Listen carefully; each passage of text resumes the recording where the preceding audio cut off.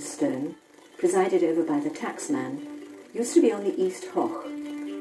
Now it rests beside a pair of goats, gifted to Haddington in 1979, when Mitsubishi bought the site to the northwest of the town from Tandberg, the original owners of the statue. The Mitsubishi building is strangely unobtrusive, its outline blending, however improbably, with its surroundings.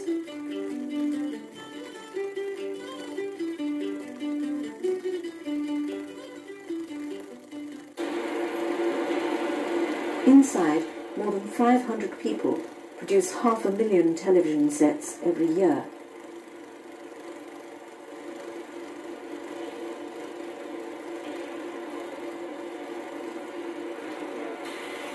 In this room, £6 million worth of technology is used to assemble 1.25 million components every day.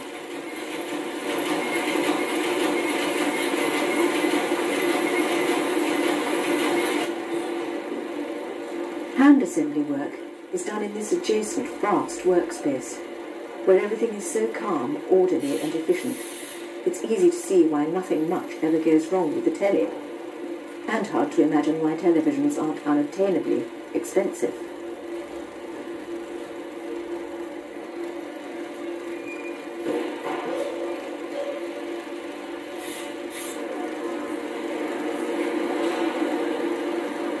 This factory turns over £85 million a year and exports 63% of its output. Mitsubishi is the town's largest employer.